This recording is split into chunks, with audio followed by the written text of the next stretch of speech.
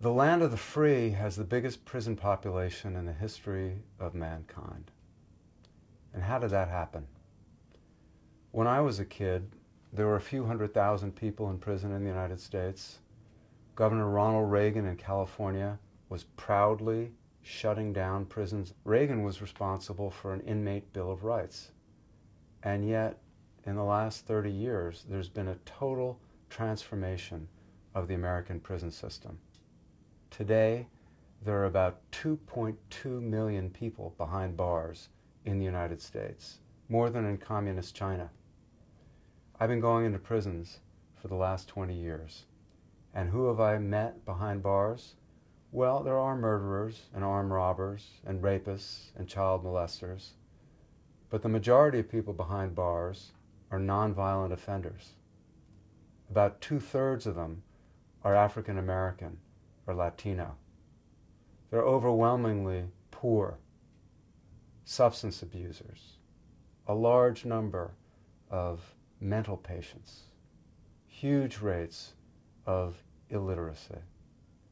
So whereas 30 years ago in the United States, we were building low-income housing, today we're building prisons as a form of low-income housing.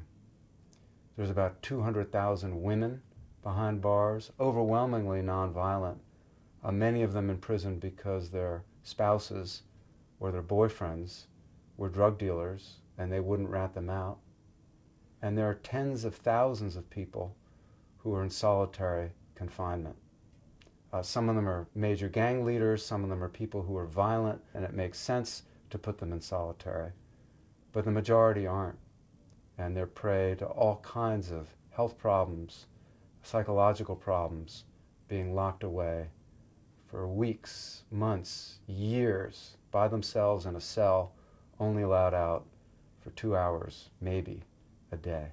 For most of these nonviolent offenders, there are so many other less expensive ways to deal with them in the community. For example, mental patients. We used to have mental patients in mental hospitals, and then we shut down the mental hospitals. So now they're in prison. The largest single facility for mental patients in the United States is the LA County Jail. And it is so much more expensive to incarcerate people with mental illness than to treat them in the community. In the United States, we're privatizing our prisons and giving them to corporations to make money off of locking people up. All of this is relevant in Great Britain because Great Britain is the only country in the Western industrialized world that's imitating American correctional practices. Great Britain has one of the largest prison populations in Europe, overcrowded facilities. There have been major cutbacks in staffing in Great Britain, rise in private corrections. And the other thing that's being imitated here is the whole notion of having large prison facilities. You're building facilities here with 1,000 inmates. It's exactly the wrong way to build and manage a prison. So why is it so important to look at prisons? Why is it so important what you're doing to the people who are locked away? Most of them will walk free one day. Most of them will be on the streets, in the malls, with people. And what you do to them behind bars has consequences.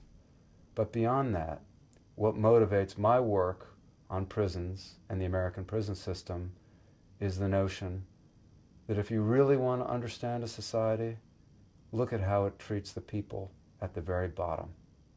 And that's who you'll find in America's prisons. The only thing money could buy were cars, vacations, luxury yachts. Inequality wouldn't matter very much. But where money determines access to the fundamental necessities, inequality matters a lot more than it otherwise would.